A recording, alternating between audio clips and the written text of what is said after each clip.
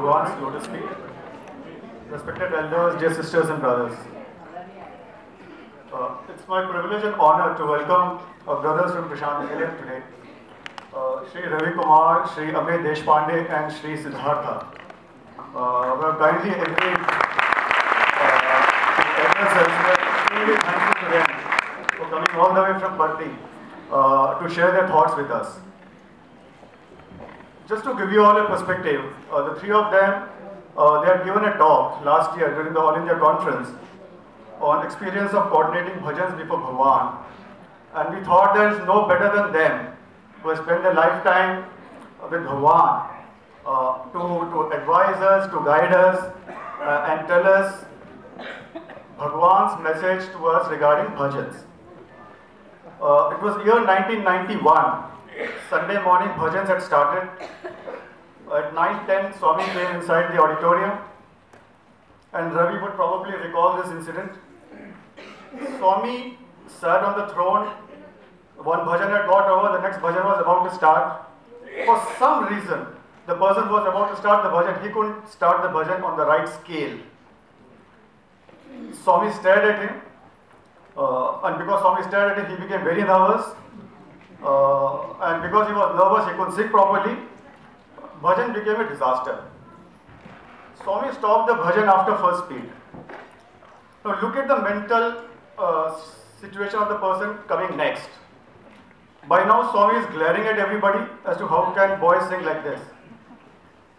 The person who's about to start the next bhajan, he is not mentally tuned to start because Swami has stopped after first beat. Normally, there is a buffer. Second speed hota hai, फिर the next singer starts getting used to the fact that he is going to sing. Ab suddenly Bhagwan ne bhajan rok diya.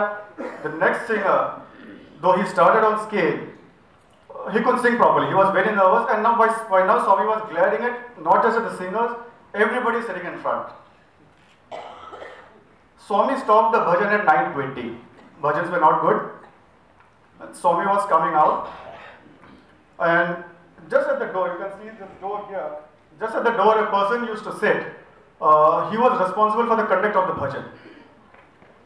Swami is coming out, boys are standing, he is also standing. Swami looked at him and Swami just blasted him. He was very, very angry. He said many things, and two things stand out, and that's very relevant to what we're discussing today. He said, how can boys just come and sing like that? Don't they ever practice? That was one. Most importantly, second thing, what are you doing? What is your duty? Why are you not doing your duty? He is the bhajan conductor. Bhagwan was sending a message that in as much as a singer is responsible for his or her bhajan, even greater responsibility lies with the person who is conducting the bhajan. So it was a message for everybody, the bhajan in charges, that they have greater responsibility in the conduct of the bhajans. I would take their names and I would request them to come one by one. I will start with the youngest of the three, Shri Siddhartha. Shri Siddhartha hails from Chennai. He joined Shri SSSIC Institute of Higher Learning for his MBA in 2006, and then, as advised by Bhagwan, he went back to Chennai, completed his MA in English from Loyola College, and thereafter, at Swami's behest, he again came back to Puttaparthi and joined the faculty of the Shri SSSIC Institute of Higher Learning. Currently, he is an assistant professor in the English department.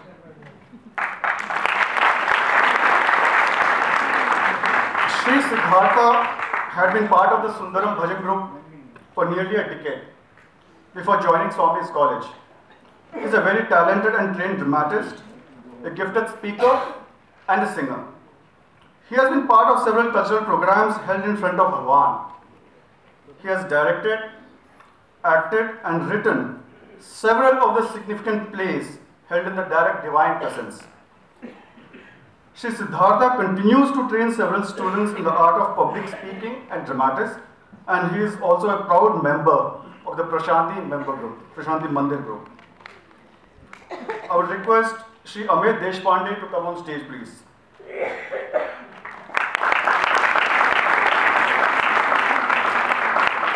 Amit Deshpande is a doctoral research scholar in the Department of Management Studies, Shri Sathya Institute of Higher Learning, Prasanthi, Nilayam. He hails from Maharashtra and was a student of the Shri Sathya Primary School, Prasanthi, Nilayam from 1989 to 1993. He acquired his bachelor's degree in commerce from Bangalore University in 2000, then pursued chartered accountancy in Bangalore from 2000 to 2003. During this period, he worked briefly with Hewlett Packard in the Financial Services Center at Bangalore. He was a member of the Delhi-NCR Bhajan group and also a Vrindavan Seva from 1999 to 2003. He enrolled for the MBA Finance program at the Shri Sathya Institute of Higher Learning in 2003. Thereafter, at Bhagwan's behest, he registered for the MPhil program in 2006 and was awarded the gold medal in 2007 for distinction in MPhil.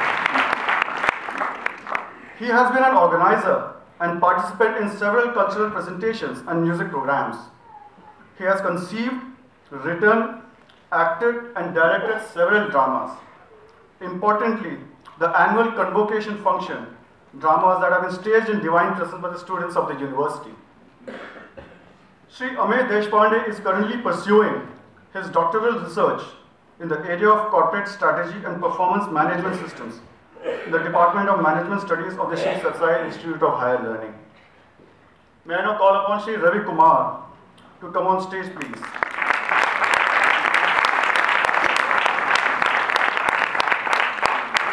We have heard of him. We have heard him. Last year he had come here to address us. I'll briefly give an introduction. Ravi joined Swami School in Ooty in 1978 when he was a 7-year-old. He completed his schooling from Shri Sathya High Secondary School in 1988. Did his BCom honors from Vrindavan campus in 91 and completed his MBA in 1993. Thereafter, again at Swami's behest, he joined the Shri Sathya Super Specialty Hospital in 1993, August 93. And since then, Shri Ravi Kumar has been working in the urology department. Currently, he is working in the urology department as a senior manager. He has been there for the last 20 years now. But that's not what he's known for. He started singing in front of Bhagwan when he was just 7. And since his childhood, he is probably amongst the very, very few students whom Swami has personally taught the art of singing bhajans. Let me share with you some of his credentials. He has been amongst the youngest ever to sing in front of Bhagwan. He was the first student from school to sing in Prasanthi Mandir. मोहब्बत की कमी दिल में अगर एहसास होता है, all of you have heard this kawali. This kawali, he has solely been blessed to sing, and it has been physically heard by Bhagwan at least 500 times. Last but not the least, as the cliche goes, he could possibly be Swami's highest capped singer, having sung bhajans for nearly 3.5 decades. That's 35 years into 365 days into twice a day. That's close to 25,000 times that he's sung in front of Bhagwan. That's a huge number. All his experiences with Swami teach us lessons that we could imbibe in life to go closer to him and attain life's ultimate goal. A story goes, there is a poet from Karnataka who prayed to Lord Vithala, "Oh Lord, please grant me liberation." And Lord replied, "If I grant you liberation, who will sing for me?" I sincerely believe that Ravi was born to sing, not just for himself, not for others, but only for God. May I now request 3 of you to start your session. A round of applause for this gentleman.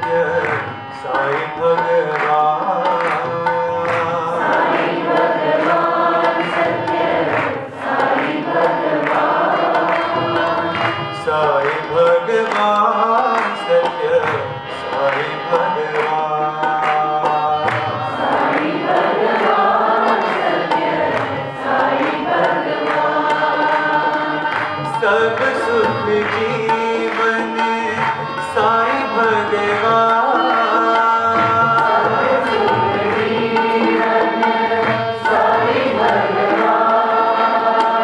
सब सुख जीवन साईं भगवान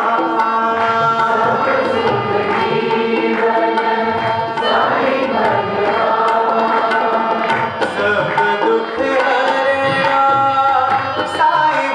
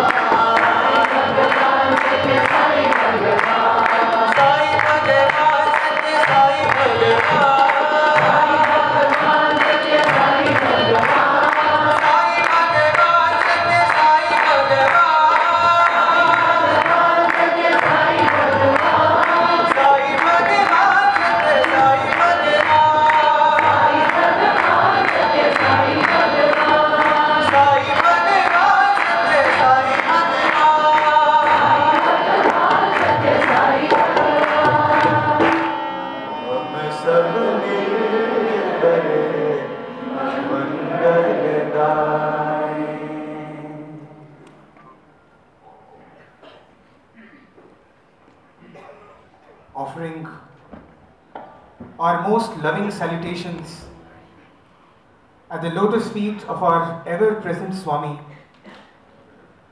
the one who beats as the heart beats in our hearts,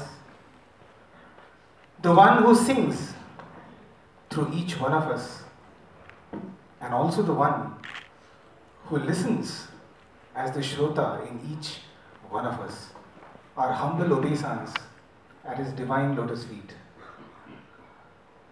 Most revered elders, dear brothers and sisters, Sairam to all of you. How matchless and how magical is this Sai Bhagavan, isn't it? Just to ask you all a few questions. What did you feel after listening to this matchless, beautiful bhajan? Hum sab milkar mangal gaye. Yes, anyone? How did you, what is the feeling? Ananda. Yes, one of pure Ananda, bliss. Any other impressions? Transported to Prasanthi. Yes, transported to Prasanthi, or I should more importantly say, we transported Prasanthi to Delhi. Because we just have to create the Prasanthi Nilayam around us. And wherever there is Prasanthi, there has to be Sai. Because Sai and Prasanthi are not different. But I just wanted to, the reason I'm saying this is, that is the power of the Lord's name. And especially when the Lord's name is sung in a musical way. That is the beauty of music coupled with singing the Lord's name. And to speak about the efficacy of Namasmarana, Swami has almost like given us like a festival offer. You know, you have this 30% off during Diwali, 70% off during Dashara. Like that, for Kali Yuga, Swami has said, you don't have to do japa, dhyana, none of that, yajna, none of that. Just chant my name. The simplest, the easiest way to reach me in this Kali Yuga is to chant the Lord's name. I guess he knew that we are not capable of doing anything else. It was so busy, it was very difficult to find a mountain or a forest these days also to run away to. So, what is the importance of the name? Why is this? When we say Namasmarana, we are chanting God's name. What is the importance of this name? The name is associated with a form. So, for example, when we sang Sai Bhagavan, we have Swami's beautiful form in front of us.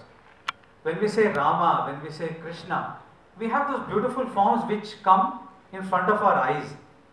So that is the power of the word, that when we chant the name, the form is associated and that comes into our hearts. And the forms and all the attributes associated with the form. And I think another dimension to this whole thing is, just imagine a name like Rama or Krishna. Or just imagine a mantra like Om Namo Narayana. You know who chanted it? Prahlada has chanted Om Namo Narayana. Om Namo Bhagavate Vasudevaya before me was chanted by Dhruva. Just imagine the amount of potency that name has got. There is this aspect of faith, where if you have faith, you don't even need a form that accompanies the word. For example, when Ratnakara became Valmiki, when the Saptarishis told him to chant Mara, Mara didn't have any meaning for Ratnakara. It was just that Mara, Mara, Mara, Mara became Rama, Rama, Rama. But for Ratnakara, it was just Mara. And he had the faith in him that the Saptarishis had told him, you chant Mara and this will take you across the ocean of samsara. So he just had faith in that. So even if you don't have a form or an attribute associated with it, no problem. Just faith. Our scriptures have said we have to chant the name. Our Lord has told us that we have to chant the name of the Lord. That should be enough for us to know. We need not know the exact meaning or the form associated or attributed. Another point I think about Namasmarana is, so why do we have to say it aloud? No, why not? Why can't we just keep repeating it inside? Why do we have to say Sai Bhagavan, Sathya Sai Bhagavan? Is it not important if I just say? I'm saying it inside, you cannot hear it. Right? Why is it necessary for me to say it aloud? And Bhagavan gives a very beautiful analogy over here. He says, if by mistake you fall into the well, okay, at the bottom of the well, no, you won't sit and do, in your mind saying help, help, help, oh help. What are you going to do, right? You're going to shout out. You're going to say, help! Oh, is there someone out there? Please help me. We are in a very similar situation. Fallen into this samsara, fallen into this world, our condition is like that person who has fallen into a well. Okay, it's not enough by just chanting inside. It is more important to yell out to God. Just like Bhagavan said, when you go to the house of the master and if there is a dog standing over there, okay, there are two ways to overcome that, pet. He's going to bark at you. One way is to overpower that dog, which is a very dangerous way to do it. The other one is just call out, Master, Master, Master. And the master comes and he knows how to tame the dog. Right? Because the dog is domesticated by him. Similar is the case with Maya and the world. The Maya is like the dog. Either we overpower it by jnana, by all those different methods, self-inquiry and, Atma, Sakshatkara, etc. Or the other simple one is simply call it, hey Krishna, oh Rama, come, just look after your dog, I want to come and meet you. So that is why it is necessary to say the name of the Lord. It's not just enough if you just say it inside of you.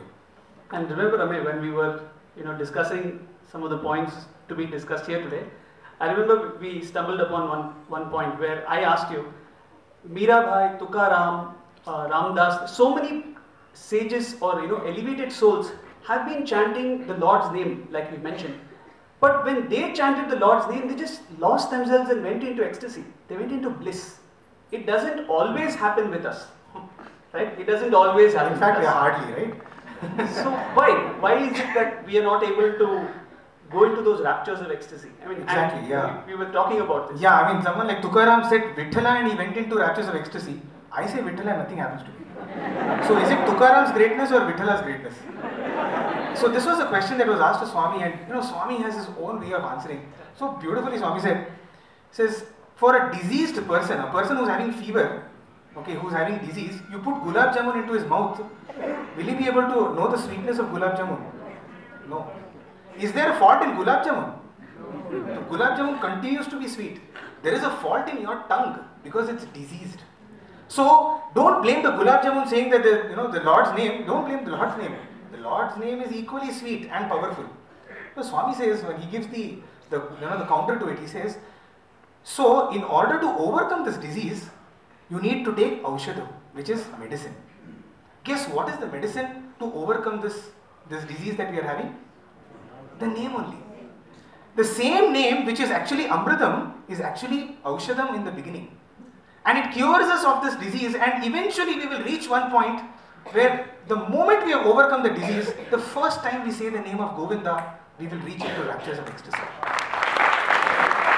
So the same name becomes, which is an aushadam, becomes Amritam. Now that's the beauty of the Lord's name. That's wonderful. We are talking about Tukaram, Mirabai, all these people, they sang, but they sang alone. Why do we need to sing it together? Why Sankirtan? Why do we need to sing it in a group? See, there are many ways of attaining the Lord. Many paths of sadhana. We can do meditation, we can do some yajna, or we can do pranayama, we can do yogasana. So many things have been told in our scriptures. But as Siddhartha said, the discount for Kali Yuga is Namasmarana. So we have decided we are going to follow that path. Why do it together? For example, if your neighbor is meditating, or if your neighbor is doing yogasana or pranayama, that is not going to benefit me. What is going to benefit is some sort of sadhana in which I can get involved. And what is this? This is Sankirtan. Sankirtan is not just me singing alone, me and taking the whole group along with me. So that is the importance of group singing, which is called Sankirtana. And also, for example, suppose this journey of life, let's do a parallel with that you're traveling from, say, Delhi to Agra, right? And you're going in your car. You don't need to see Agra from when you start. You go with the faith that you will reach Agra. Yes, you don't see it when you start. And you have your headlights on and you're driving down the highway. And suddenly your headlights fail. What can you do? There's not much you can do. But if you're traveling in a convoy of cars, for sure somebody else's headlight will help you go ahead. Right? Community singing is like that. I might not have the capability to lead myself, but if I'm with a group, definitely the group can take me along. Like a baby is trying to take its first few steps.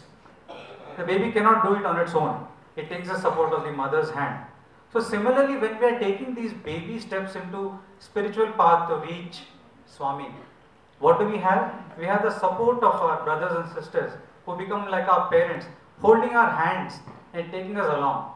Because you are not singing alone. In this path, you have people with you who will take you around. You don't have to become conscious that you have to do it on your own.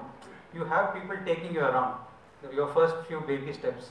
And also Swami gives a very, very beautiful analogy. He says, if you look at what is bothering the world today, it's pollution, right? And pollution, Swami says, is more than the carbon monoxide which is filling our atmosphere. It is the pollution of these negative vibrations. So to counter it, the only way to counter it is by filling it with positive vibrations. And what is the importance of positive vibrations? Swami gives a very scientific explanation for it. When we sing the name of the Lord aloud, okay, that vibration is becoming a part of the cloud. because we are leaving air, that air is becoming a part of the cloud. That cloud travels, okay, and beset with this positive vibration, it gives rain. That rain results in the crop, and that crop goes back into filling our bellies, which give us the power to say the Lord's name again. So here is a positive cycle, a virtuous cycle which we are creating because chanting of the Lord's name, especially the Nagar Sankirtan. So just imagine what otherwise happens is if you sing anything else which is negative or think which is negative, that negativity is becoming the cloud. That negative cloud is going to give negative water. That negative water is going to nourish your negative crop, and that crop is going to come back to you. So what you give, you get. So we have to. So that is why Swami says it's necessary to fill this atmosphere with that positive vibration. And what is more positive than the Lord's name? So that is another beautiful explanation that Swami gives for why we should be doing this Nama Sankirtan. There's another thing that Swami has said. As I was saying sometime back, when you fall into a well, you're not chanting within your mind, you're going to chant aloud. So in a similar way, Swami so beautifully says that you chanting the name is like you lighting a lamp at the threshold of your house. In the olden days, when we didn't have the street lamps, the lamp would be lit at the threshold in such a way that it lights the area outside the house and lights the area inside the house. So what is the threshold? Swami draws a simile to the lips. He says the lips are the threshold from where you chant God's name. So that is where the lamp is lit, such that it lights your inside. So the person who is chanting or singing, it lights your inside, and the people who are outside, that is the people who are following, it lights up their lives as well. So this is the other advantage of community singing. And having spoken so much about community singing, Sankirtanam, we know, like we mentioned before, all of us are aware of the so many sages like Mirabai and Tukaram, and even more recent times Swami Haridas. So many of these sages and saints have been keeping this tradition alive. The Bhakti movement itself, in a way, it revived Hindu spirituality, the way of thinking, and in a way, the songs that they have composed, their prayers, all of those energies culminated in the movement called the Sai Bhajan movement, right? Because today, if we see the Sai Bhajan movement is one of the most prominent movements, we will talk about it, but in a way, all their prayers and all their songs and their vibrations has resulted in what we enjoy today as the Sai Bhajans. Okay, let me just ask you all, have you heard of the Sai Olympics? Any of you have heard of Sai Olympics? Very interesting. So let me tell you about the Sai Olympics. Let me introduce to you. Someone narrated this in front of Bhagwan, and so I'll tell you. In many ways, the Olympics can be compared to the Sai movement. In the world, everybody has heard about Olympics, isn't it? Similarly, everybody in this world has heard about Bhagwan Shri Sathya Sai Baba. In fact, there is no head of state in this world who doesn't know the existence of the Sathya Sai organization and Shri Sathya Sai. Everybody knows. But everybody is not interested in Olympics. Similarly, not everybody is interested in the Sai movement. Unfortunate are those who are not interested. Okay, amongst now all those people who are interested in the Olympics, not everybody gets a chance to see the Olympics. Few people get a chance to see the Olympics, few people just follow it in newspapers and magazines, etc. Similarly, of all the people who are interested in the Sai movement, not everybody gets a chance to watch the Sai movement. Out of all the people who are interested and who get a chance to see the Olympics, very few people actually get the ticket to get into the stadium, isn't it? Similarly, out of all the people who actually watch the Sai movement, very few people get the chance to enter the stadium. And what is the stadium? The Sathya Sai Seva organization is the stadium. Okay, this is India. This is India. In fact, it begins here. Now, out of all the people who enter into the stadium, not everybody is an athlete, right? Most of the 80-90% of the people are audience. Similarly, even in Sathya Sai organization, 90% of the people are audience. They will come, on birthday functions, halls will be full. Shivaratri Bhajan, hall will be full. Swami's birthday, hall will be full, etc. Akhanda Bhajan, etc. They just come watch, they'll clap from far. Oh, fantastic, kya baat hai? And they'll go. Okay. But the most important people who make the Olympics happen are the athletes. Similarly, in the Sai organization, the most important people who make it happen are the Sai athletes. Now, amongst the Sai athletes, there are two types of athletes. One are the sprinters, 100 meters dash. They are those people in the organization who will come for whatever time they are here, 1-2 months, maybe 1-2 years, they will be all over the place. They will be like zooping, and you'll think that, my God, this guy is the ultimate person in the organization. Without him, organization cannot run. Within 1 year, he's disappeared. Okay. Burn away, yes. And then you will see him, for a Shivratri Bhajan. अरे क्या हुआ रे? आजकल तू नहीं आ रहा है? नहीं यार, ऑफिस का काम है यार. अभी, family भी है. ये नहीं हो रहा है, वो नहीं हो रहा है. He'll give excuses, but he'll be there. You'll see him often like a flash in the pan. So the second type of the athletes are the marathon runners. 10 years back they were there in the organization. Today they are there in the organization, and you can bet that 10 years from now they will be there in the organization. It is because of those marathon runners that the Sai movement goes on. But even in these marathon runners, there are 3 types of marathon runners. One are called the on-the-spot marathon runners. They will be running on the spot. That is, 10 years back how they were, now how they are, and 10 years from now how they are is the same. No improvement, no deterioration also, which is fair enough, good, yes. The second type of the marathon runners are the dangerous ones. They are the backward running marathon runners. When they joined the organization, they were very good people. Now they are not so good. More amount of jealousy, more amount of hatred, more amount of this one-upmanship, and these people are the people whom we have to pray. Swami, please, they show them some other organization. But there are the forward-running marathon runners. Okay, when they joined, they just took their baby steps, as Bhaiya said. And when they will reach, when they end, their end only in mergence with Bhagwan. They will merge with their founder.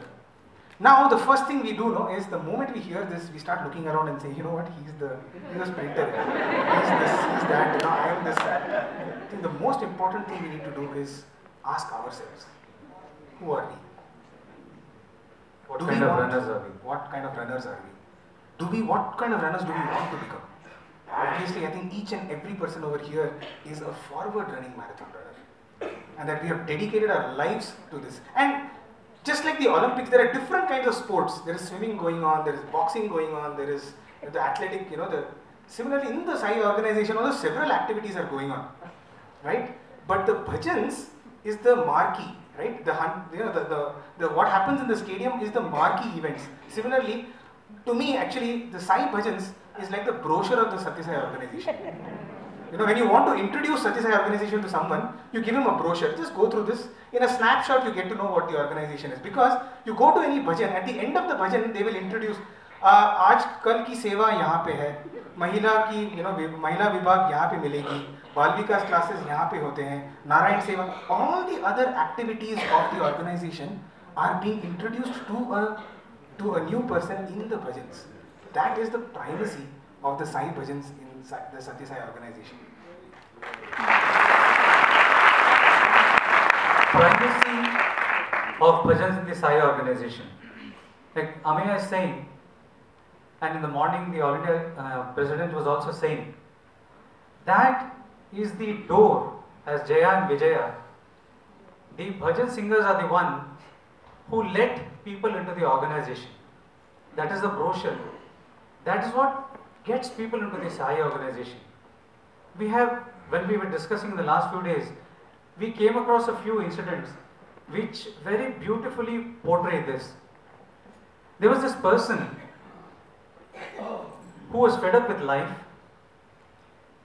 He thought he needed to end his life. He went and sat on a bench on the shores of River Thames.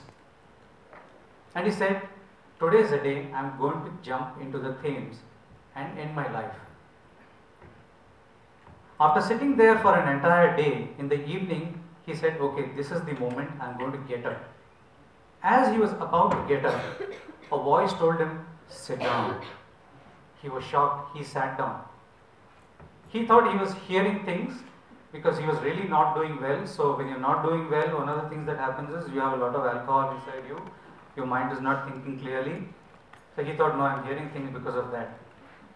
So he got the courage again, got up, jumped into the river. Now the same voice told him, sit down. This happened 3 times. And by now he thought, yes, I am not imagining.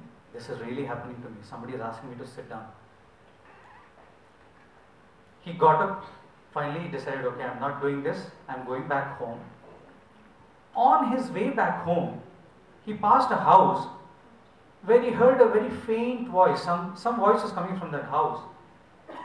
As he passed that house, he recognized that it was the same voice that had very sternly told him, sit down. So he wandered into that compound. And by then that voice had stopped talking and something melodious was coming out of that house. So he just went and sat there. He sat there for about half an hour, 45 minutes. Then this music stopped. Then a few people came to speak to him and asked him where, what, etc. And he explained the situation. And then he said, what are you people, what are you doing? And they said, we are devotees of Sathya Baba and we just finished our Sai Bhajan session. And just before the bhajan session, these people would play excerpts from Swami's discourse. And that was the voice that this man heard, which had earlier told him sit down. And that was the voice which had pulled him inside this compound. And then the bhajans that were going on after that, they just glued in there. And he said, the last 45 minutes of music that I heard were the most magical moments of my life. So from that day onwards, every day the bhajans would happen in that house. He came there every day. He became the most regular attendee of this bhajan in this house. When there was this problem going on in former Yugoslavia, where the Serbians and Kosovians, they were having their war, the Sai devotees from UK had sent out truckloads of clothes and food and other things for the refugees there. And this man, being a truck driver who had driven all around Europe, he was spearheading this entire movement. From a person who was willing to give up his life, just imagine he was attracted by obviously Swami's voice first, and then those bhajans that he was hearing just got him glued to that center such that he attended that for months. And then he became such an ardent devotee, spearheading Swami's cause across countries in Europe. This is the magic that bhajans can actually do. This is the attracting power of bhajans. Yeah, coming back home actually, in fact, a very similar story that I heard a few days back. It seems when the super speciality hospital was started, all the people, were told that please send as many patients as you can to Prasanthi Nilayam, our Swami's hospital, etc. And it so happened that there was a big, long waiting list of, people, patients in Puttaparthi. So this matter was taken to Swami, saying, Swami, so many people are coming, but we are not able to, cater to their medical needs. And Swami's answer, it seems one day he came out in the veranda. He was standing in front of all the state presidents and the conveners. And he just said that, see, no need to bring those people over here.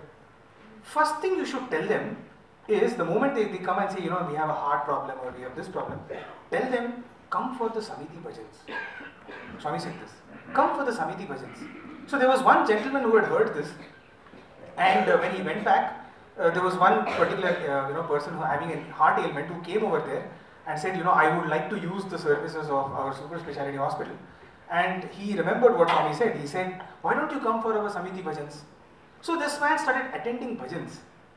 And 6 months down the line, he was so attracted to Bhagwan and he was so attracted to bhajans that 6 months passed by and they were coming for their Parthi Yatra. Okay, and so the gentleman who had heard Swami telling, he thought he will take up his matter, when they go to Parthi. The next week they were about to leave to Parthi. This gentleman comes back and tells him, sir, actually you remember I had come to you with a problem. That problem has got solved. There is no need for me to, come to Parthi for this. I will come to Parthi to do Seva. Okay, because some person out of the blue came forward to sponsor his entire operation, wherever he was. So in fact, in many ways there is no need for us to run to Prasanthi Nilayam. We can bring Prasanthi Nilayam to where we are. That is what Swami meant to say when he said just ask them to come for Samiti bhajans. That is why, that is the primacy of bhajans. And I was in class 10. I come from a family where Swami was just a part of our altar. We would make once a year a visit to Prasanthi Nilayam.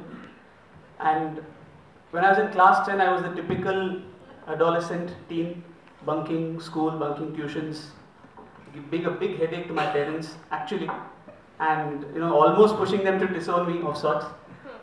But and my mother was greatly worried about this. And I had a cousin of mine who had been a student in the Whitefield campus, and he had come home, and it seemed like my mother had told him, because he's a little elder to me, and my mother had told him, why don't you sit him down and try to stuff some sense into this guy. And he just came up to me and he gave me a cassette, and he said, just listen to this. So I said, what is it? He said, just listen to it, then you tell me what you feel. And it was a collection of about 11 or 12 Prasanthi Nilayam Mandir bhajans. From the first time I heard that cassette, I just started imitating the sounds that were coming out of the cassette. I don't come from a family of singers. I'm still not a singer, I sing, that's it. But then, I don't know what it was that was there in that cassette, or what was the magic in that voice that was coming out of my stereo system. I was just hooked to it. And that was the moment that actually Swami hooked me. And I just felt that my life should not be the same. I just felt that I should not be the same. And one thing led to another, and then I realized I was singing, and then someone out of the blue came and told me, why don't you come to the Samiti near your house? And then I started singing in the Samiti, and then within 3 years I got an opportunity to sing in Sundaram, and then I sang in front of Bhagwan. And one thing led to another. Like I said, 5 years later I was applying for Swami's college to do my MBA, and 10 years later, 11 years later, Swami has lifted me to a level where he thinks I'm worthy enough to stand in front of you and speak to you. And I don't think, if it was not for the Sai Bhajans, if it was not for the power of Sai Bhajans, I'm not worthy of standing on this stage. So I think that is the power of Bhajans. Like we've heard these stories, I know I'm speaking from the heart. That's all I can say. That's just the magic of Bhajans. Going on to the uniqueness of Sai Bhajans. Sai Bhajans are a combination of multiple forms of Kirtana, as Swami himself had categorized this in his discourse. And each of these categories of Kirtana fits into the Bhajan Sankirtana that we all do. We'll quickly go through these 4 forms. The first is called Nama Sankirtana. That is very simple. We all sing the glory of the name of the Lord. We'll just quickly give you examples of what bhajans we have in each of these types. For example, in Nama Sankirtana, Hari Om Namah Shivaya, Hari Om Namah Shivaya, Hari Om, Hari Om, Hari Om Namah Shivaya. The next is what Swami calls as Bhava Sankirtana. Nama Sankirtan Bhava. Bhava is where you pour out your emotions, your feelings. And even our Sai Bhajans have several such bhajans. For example, Tere Siva Prabhu Koi Nahi Hai, Tujhko Mera Pranam, Tujhko Mera Pranam, O Sai Baba, Tujhko Mera Pranam. Then the third form is Leela Sankirtan, where we praise the Lord for all the magical miracles or the Leelas that He has performed. And an example of this is Brahmanda Nayaka Baba, Partipurishwar Baba, Chand aur Suraj tumne banaye, Nadiyan Sagar tumne banaye, नदिया सागर तुमने बनाए. The fourth type which Swami says is Guna Kirtan, which is singing the attributes and the qualities of the Lord. Jaya Jaya Rama, Jaya Raghurama, Dasharath Vandana Raja Abhalavayaka Aladayaka. So all, whether it's Nama, Bhava, Leela or Guna Kirtana, everything has a representation in our Sai Bhajans. That's the beauty of Sai Bhajans. You know what, Sai Bhajans are not just limited to that. Sai Bhajans have another most beautiful attribute to it, and that is, it covers every single genre of music known to us. For example, the Carnatic style of music, that's a genre, right? Kasturi tilakam narayanam. Right? It's a very Carnatic bhajan. So our Sai Bhajans has even that. Then there is a Hindustani style for those who prefer that.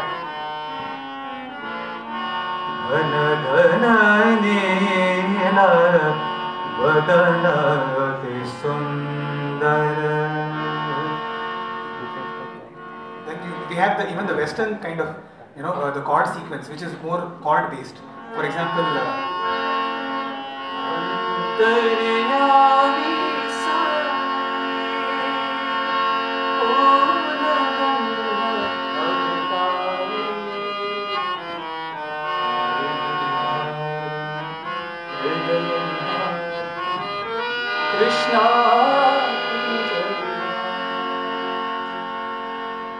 and then we have even the light kind of bhajans, just like probably our film songs that we have got, very very light. Nandanandana Hari Govinda Gopal Ghanashama Manamohana Ghanashama Manamohana. And then the final genre we want to touch upon is the ghazal kind of singing, with a soft, light kind of singing. Madhava Mohan Shama Murari Radha Vallabha Hridaya Vihari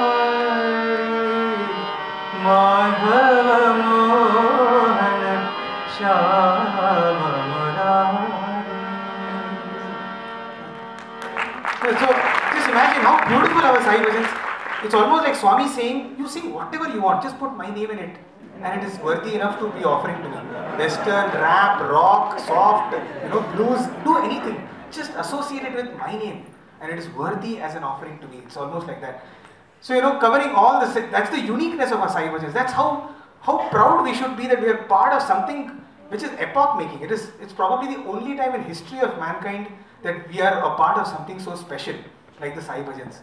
This morning, in fact, our India President was also saying that probably no other religious sect or group or whatever had this variety. And we just gave you samples. I mean, one bhajan. I think there are hundreds of samples for each of these types that we just mentioned. So again, coming back to the Sai Olympics that we were talking, all of us want to become the forward running marathon runner, right? The lambi race ka ghoda, right? Apne Bhagwan ka ghoda banna hai hame, right? When he sang as Krishna, when he is sitting on the chariot and we want to be those horses which drive his chariot. So how do we become that, right? All of us want to know, how do we become this long distance marathon runner? For any marathon running, or for that matter for any exercise, we need three things. There is three things that are important. First thing is the preparation part, right? You have to prepare. Just one fine day you cannot start running 40 kilometers. You have to prepare for it. So we will start with how to prepare to become this front running, forward running marathon runner. And in this preparation, because it's a group singing, there are two important preparations that we need to think about. One is the individual preparation and the other is the group preparation, right? So let's look at what is this individual preparation, which is all about. The most important, probably the most important thing that for Swami in individual preparation for bhajans is practice. Nothing beats practice. You know, and there are no shortcuts to success. Okay, you cannot become the lovely race ka ghoda. You cannot become the marathon runner overnight. Okay, you have to spend hours and hours. In fact, I reminded the importance that Swami used to give to practice. On one occasion, we used to actually practice before bhajans in the evenings in the hostel. So it so happened that myself and one of my colleagues, we had finished practice, and by the time we reached Mandir, Swami had already come into the bhajan hall. So we were sitting behind. All the bhajan boys were seated over there. And Swami spoke for a little time, and then he went back into the interview room. And when he came, and the moment Swami went back into the interview room, we went forward and we sat in our position. The moment Swami came out, hey, abhi tum aaya, Swami said, kidhar tha abhi tak? We are gone now, you know, because we were not there. Swami has caught us. The moment then we just got up and said, Swami, we were practicing. Aite parvali. You know, he said, if you were practicing, then no problem, you should practice. In fact, Swami used to always encourage singers, don't come there, sit and chit chat. Come just 5 minutes before bhajans, it's enough, if you are practicing elsewhere. You know, that is the importance that Swami used to give to practice. I remember another incident where we were supposed to give a music program a couple of days later, and Swami had blessed us with this great opportunity. He would call us into the interview room just a day or 2 days before, and he would listen to us sing in the interview room. I mean, it's such a sweet thing Swami would do, you know. We are going to sing for him only 2 days later, but then because we are going to sing in front of a big crowd, he would want everything is practiced well. So he called us inside and asked all of us to sing. We sang our songs, and one of these brothers of mine, Swami asked him sing. He sang the bhajan. He sang about a full paragraph. Then Swami looked at him very lovingly and said, Bangaru, the words bahut acha hai, abhi tune bolo. And we were shocked. We thought he sang the song. And even this boy was perplexed. He sang it once again, the whole paragraph. Swami looked at him once again very lovingly. He said, Bangaru, main bola, words bahut acha hai, abhi tune bolo. And by this time, you know, few of us were almost giggling. What's happening? We were not understanding. Swami repeated this 4 times, you won't believe it. 4 times he made him sing that over and over again. For us, all the 4 times it seemed just the same. He was singing the same tune. The 5th time he sang it, finally Swami said, "Haan, ye acha hai." To us, our non-discerning ears as it were, it was just the same thing he was singing each time. But then for Swami, after 4 times of his practicing that over and over again in front of him, finally Swami found that component inside which he said, yes, now it is a good song. So that is the number of times he wanted us to practice till he felt it was good. Ravi sir, I think that brother was very lucky that Swami made him practice only 4 times, because the rule that Swami has given is you should practice every bhajan before you sing 100 times. I think that interview would have gone on till the day of the performance if you had been singing for 100 times. But Swami says the first 25 times when you practice a bhajan, you get a mastery over the tune, the lyrics and the meaning, the basic melody of the song. To get that, it takes you 25 times of practice. And Swami says the next 25 times you practice is when you have technically mastered the song. Right? You know all that there is to know about the song. And it is at this stage when you render it, after you've practiced it 50 times when you render it, is when people come and shabash, and they just give you a pat on the back saying that was really nice. Because they feel, or rather they perceive your technical brilliance over the song. Right? This is after 50 times of practice. And then Swami goes on to say, the next 25 times when you practice, you have mastered the song, you're fully into the mood of the song, you're fully into every word of the song. When you start singing, the form of the Lord is just standing in front of you. You know, Swami says.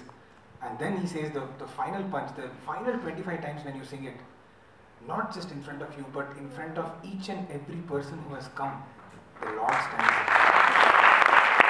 And at that moment, nobody will come and say, "Wah, kya baat hai."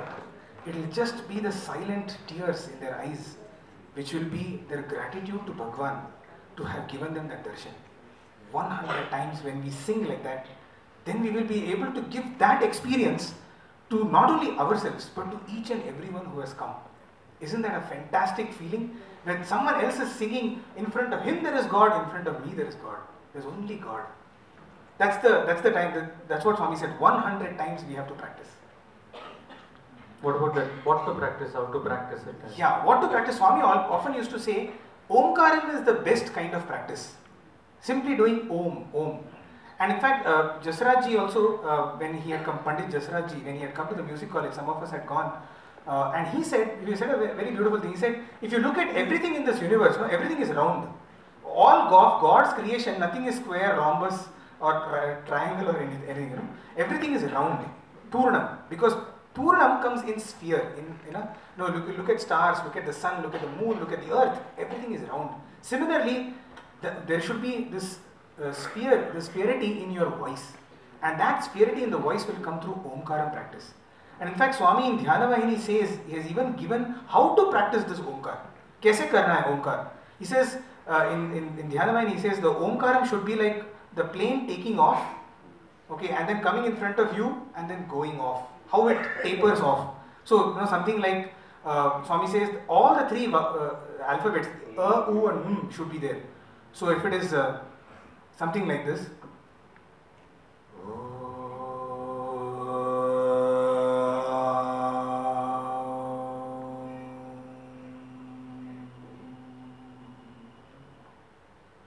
if you are able to do this Omkara practice, and that is why Swami has given us 21 Omkars before Suprabhatam to do. He has given us we singers, he has given us already that, he has built it up into our routine, into our daily routine to do 21 times Omkar. That is a very, very good practice, as Swami also has said. The other component is doing what we call the bass practice. That is to develop the lower tones of our voice.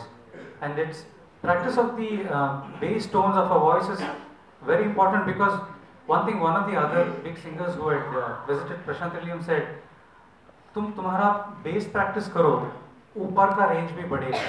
He told us, you do your bass practice, your higher range will also improve.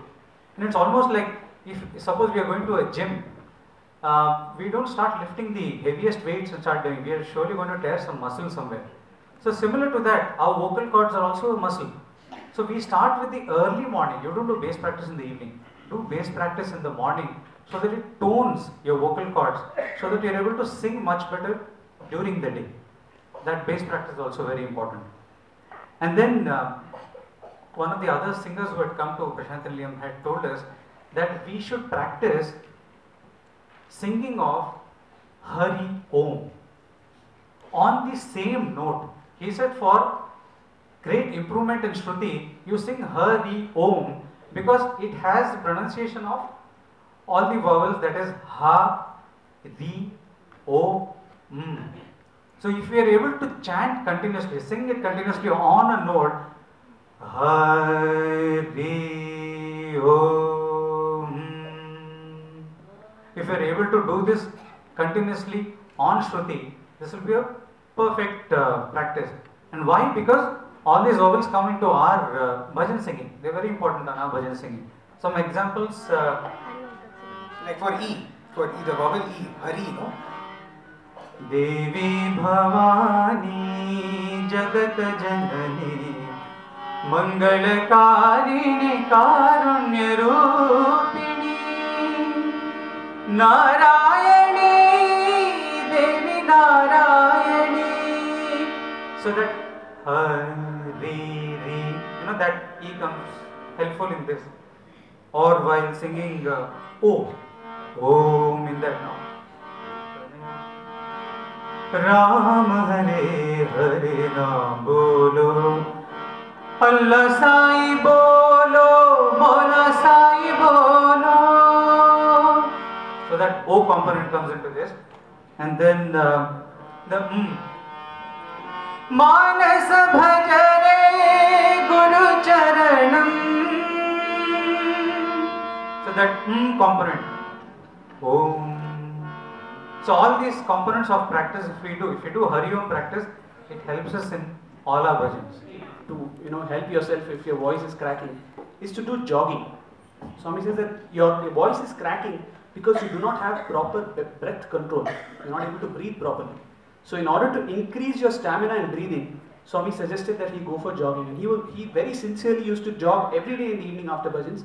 And believe it or not, he did really get rid of that. Obviously, when Swami says it has to happen, and it really did. He did lose the habit of his voice cracking just by something like jogging. So basically, the importance of breath control. Why this importance of breath control? No, is because breath is something very, very, very critical for bhajans. For example, if you have to sing. Jaya Jaya Shankari Jaya Parameshwari Jaya Shiva Shankari Ma. Sometimes our tendency, is to sing Jaya Shiva Shankari Ma. Get the point, right? It is meaningless. Shiva Shankari Ma. That doesn't mean anything actually. It is Jaya Shiva Shankari Ma which has to go. Right? So unless we have that breath control, we will end up giving the wrong breath intake. So we have to know where to take the breath. There's one more example. Govinda Govinda Gaye Radhe Gopal Krishna Gaye. Just to finish that line. So in fact, if the line is long, ideally we would take breath at about 50% of the line is over. Govinda Govinda Gaye Re Bhajo Radhe Gopal Krishna Gaye. Again, it should not be so evident that Govinda Govinda Gaye Re Bhajo Radhe. You should not make it that obvious also. It should be a very subtle. Right? So it should be a quick breath that we take. So that is the importance of, especially for long lines, this breath control becomes very, very important in Sai Bhajans. And talking about practice, a number of times to practice. Believe it or not, there was this one student, Rupak Sharma, right? Yes, Rupak Sharma sir, and he had sung to Swami this Sai Bhajana Bina Sukha Shanti, which Swami used to sing after the discourse. And Swami liked that bhajan so much, Swami actually learnt this bhajan from that brother. And how did Swami learn this bhajan?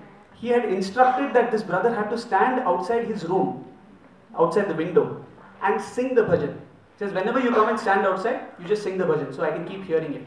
And he would call him inside the interview room, and line by line, Swami has learned that bhajan from him.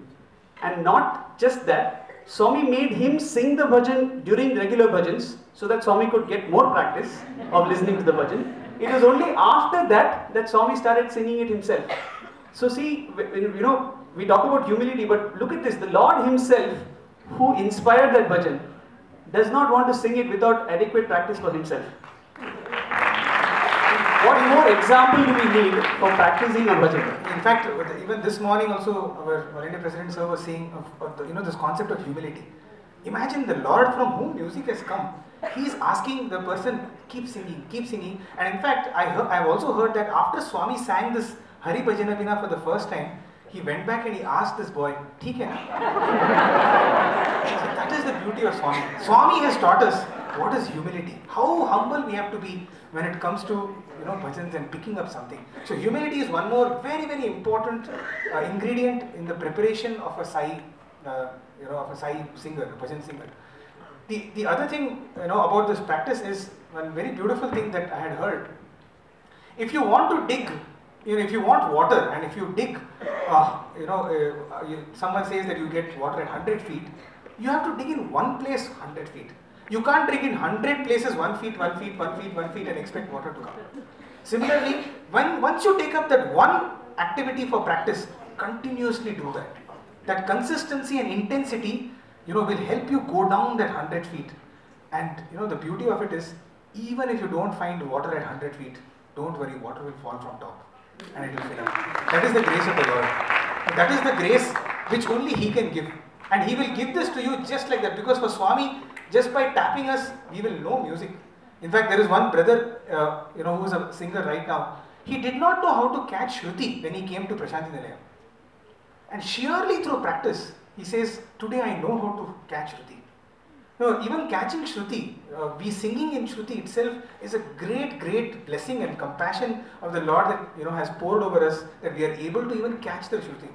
That's the beauty and of the onus is on us to capitulate on this grace that God has given, that yeah, when somebody puts some Shruti, we are able to identify that. And the onus is on us that this blessing, we take it forward through practice. I think the next component that we are going to come to in individuals' preparation for bhajans is the selection of bhajans. See, typically in Prasanthi Nilayam, what happens is, however good a singer might be outside the bhajan group, he might have learned music, but for the first time that he enters the bhajan group as a singer, every bhajan singer typically starts with a simple bhajan. So the most important thing is, we know, and everybody who is going to follow us, they know that this is our ability. See, we should never select a bhajan which is above our ability. Through practice, of course, we improve our ability, and according to that, we will select our bhajans. So typically, boys in Prasanthi Nilayam, they start with singing fast, small bhajans. And then once you are comfortable, you can sing bigger bhajans or slower bhajans. And the other thing is about selecting the right scale, the right shruti on which you can sing. See, each of us is blessed with a different range in which we can sing. Some of us have a greater lower range, some of us can sing a higher range. But the most important thing is to identify, just because Siddhartha sings Giridhara Govinda Gopal in 3 Pancham, I cannot sing that, because I cannot sing as high as him. I think that innate knowledge we should have, that this is my limitation and this is my shruti, I will sing in this. Because either we sing too low, nobody is going to hear the word, or if we sing too high, we are going to crack our voice and no amount of jogging is going to help us. And yes, the third important aspect of song selection is we should know the meaning of what we are going to sing. See, the importance of knowing the meaning we are going to come to a little later, but just that as part of preparation, we should know what is the meaning of the words that we are singing in a bhajan. For example, let me just quickly, a small little quiz. What is the meaning of Niranjan? Niranjan. What is the meaning? Alak Niranjana Bhava Bhaya Vanjana Narayan. You sing, right? What is the meaning of Niranjan? Anybody? Yeah, so the actual meaning of Niranjan is blemishless, spotless, which does not have any spot. And Alak means a Lakshana, the one which does not have any Lakshana, and the one who's, so we are praising that supreme, attribute of the Lord, which is blemishless. It's a word that we use so often, but we don't know the meaning of, Niranjan. For example, what is the meaning of Janardhan? Janardhana Nandalala. So what is the meaning of Janardhan? In fact, yeah, someone said it right. The most beautiful meaning of, 2 meanings of Janardhan. One is the one who inflicts pain upon one who does evil. Okay, the one who punishes those who are doing evil, that is Janardhan. The other one is the bestower of boons. The one who is Sulabha Prasannaya Namaha. Right, Swami's 107th name. Simply you can, so the one who bestows boon, he is Janardhan. So these are all words which we use often, but we don't know their, the meaning. The moment we know the meaning, how much more, significance we will be able to attach to that singing. Let us say there is, we need some boon in our life. The moment we say Janardhan, we are praying to that, kind of. So that's the importance of knowing the meaning. In fact, there are a few funny stories. We have, when you don't know the meaning, what will happen? For example, there is this bhajan, Anjanananda Veeram Ashokavana Sancharam. This is on Hanuman. Vande Lanka Bhayankaram Sita Shoka Vinashakaram. Right? So there was this, in one Samiti I heard, Vande Lanka Bhayankaram Sai Bhayankaram Sai Bhayankaram. He is saying, Sai, bahut bhayankar hai aap, bahut bhayankar hai. Just because it makes musical sense, does not have to make sense. So it's in Shruti, it's in Tal, fantastic voice, awesome singing, but he's singing Sai Bhayankaram. One more story, Amit, of this point of not knowing the meaning of what you're singing. It ended the bhajan career of a student with one bhajan, in his first bhajan. Okay? The bhajan was Jayananda Lala Jai Jai Gopala. So he's singing the next line in front of Swami. Mohan Moorak Sai. Right? With that, his bhajan career ended. He said, he was saying that I'm probably the only one who said, Sai Gopal, tu Moorak hai. That was in a lighter vein. So now we have finished portions of what we call preparation for an individual. Now we come to the group, the bhajan group as such. What kind of preparation should the group do? The first thing is in Prasanthi Nilayam bhajans, the basic thing is after the Ganesh bhajan gets over, we start with bhajans that are in a slow tempo. And then move on to bhajans. If you have a half an hour bhajan, probably after 20 minutes we have bhajans that really go fast in tempo. 45 minutes, the last 10-15 minutes fast tempo. The whole idea is, in the beginning, everybody gets into the mood of the bhajan. Everybody gets involved in the bhajan, and that mood is sunk in, and then you take off. Then the bhajans move into a crescendo, and you end in that crescendo on a high note. So that is one thing that we follow. So typically you wouldn't find a Guru Baba, Guru. Will never be the second bhajan. It will be towards the end. At the same time, at the end, you will not have something like, just imagine after spending 45 minutes there. Bhanasha, Puttaparthi Purisha. Just bring down the tempo there. So it should build in a crescendo. That's one thing that we follow in Prasanthi Nilayam. The second rule that we follow is after the Ganesh bhajan, yes, we typically don't repeat the same deity one after the other. If the second bhajan is a Krishna bhajan, the third is usually not a Krishna bhajan. Krishna bhajan will probably come again 6th or 7th. So we try to not sing the same deity one after the other. We try to leave. Because Swami was very critical about it. That there should not be 2 Krishna bhajans consecutively, no 2 Shiva bhajans. So we have almost like something like 10 deities. Guru, Devi, Shiva, Rama, Krishna, Vithala, Narayana, Sarvadharma, Sai. So all this can come, here and there. So you could have, as he said, Rama bhajan, not 2 consecutive Rama bhajans. So no repetition of God. And the other thing is different beats. Try to have different beats in the playlist that we are having. For example, every bhajan in 8 beat will not be good.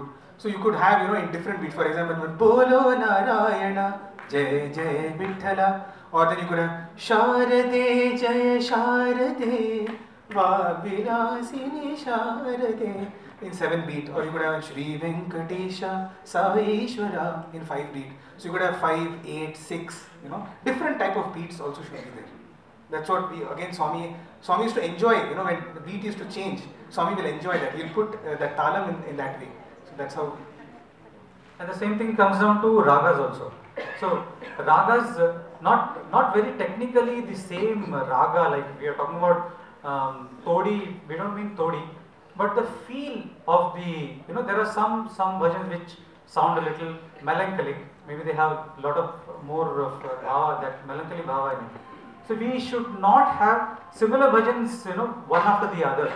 Yeah, just imagine if bhajans would be something like this. Prathama Vandana Gauri Nandana Om Jagat Janani Daya Karo Sadguru Sai Daya Karo Tum bin pran nahi O Sai mere Keshava Madhava. Just imagine if a person was happy before he came for bhajans, after hearing these bhajans, he'll be like, oh God, what are all the mistakes that I have done? Yeah, Swami kind of, So it's had different feels of bhajans. So that was one thing. Another very important thing that Swami used to always, talk about these 2 words, buzzwords, were Samayam and Sandarbham. Choose a bhajan according to Samayam, and that is time and circumstance. Very, very important. For example, if some Narayan Seva would be going on, okay, and we would sing something like Din dukhiyon se prem karo mera Sai prasanna hoga. Or Deen Dayala Sai Param Dayala. These are the, so you have to see the circumstance and sing that kind of bhajan, because that will lift the entire crowd. I'm reminded of of when something wouldn't. For example, there was one Krishna Janmashtami function, and all the boys were sitting, and Swami was asking, okay, just sing all the songs that you're going to sing. Swami was again, in the interview room he was. So there was one fantastic singer who was going to sing this song. चलती चक्की देख कर दिया कबीरा रोए, दो पाठल के बीच में साबित बचा न कोई, 2 दिन का जग में मेला सब चला चली का खेला. Such a beautiful song, isn't it? But Swami just said, Swami listened to the whole song and he simply said, tomorrow is Krishna Janmashtami.